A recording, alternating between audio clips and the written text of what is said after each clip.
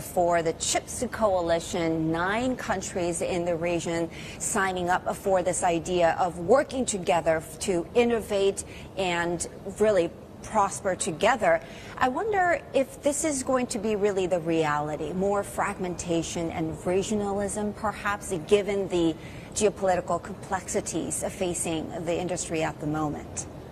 Well, the complexity shows us that we need to work on the strategic autonomy within Europe, and that's why I've headed this SEMICON coalition with the like-minded countries, and it's to show to the Commission as well that we are united as countries. And you mentioned the 9 countries. We started with 9. We're heading up to the 15 countries as well, and we're working together with the Commission diligently to roll out this plan to strengthen the semicon industry within the EU boundaries, and also by working on having more of the value chain on EU soil. So it's a strong commitment that we show towards the EU, within the EU, and for the countries alike.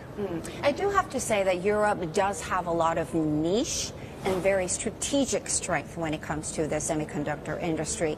Do you think it would actually help Europe's negotiation with the Trump administration in the United States because it's got this strategic strength? Well, the SEMICON and in the Netherlands with our GEM ASML, obviously, yes. It's a technology that benefits the world. So we're talking about well-being, welfare. This goes beyond technology. So it's something very crucial, and we're very proud of that. And we are working with all administrations to make sure that we all benefit from all the beautiful things that SEMICON and the chips bring our society and our industries. How do you assess emerging players like China, because the narrative around China is self-sufficiency? Sure, you got ASML, which is practically a global monopoly. Do you think China is making some meaningful progress when it comes to playing catch-up, when it comes to even EUV lithography area?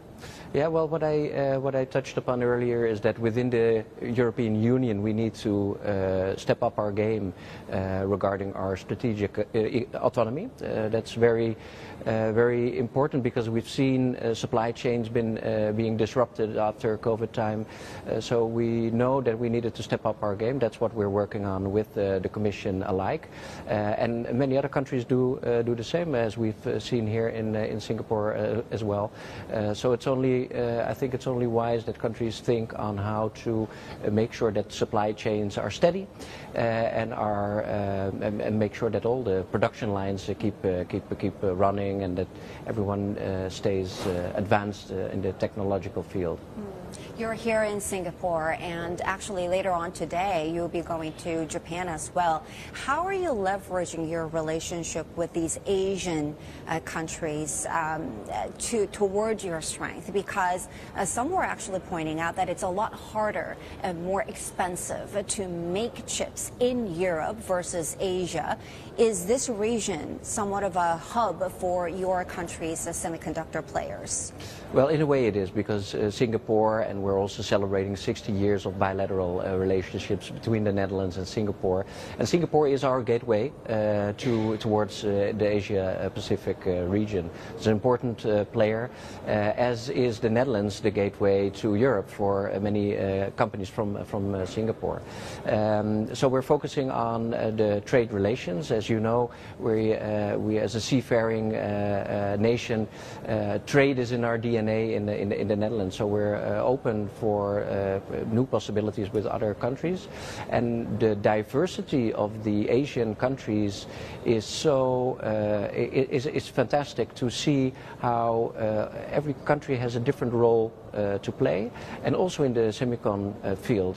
So it's not a and/or, it's an and situation.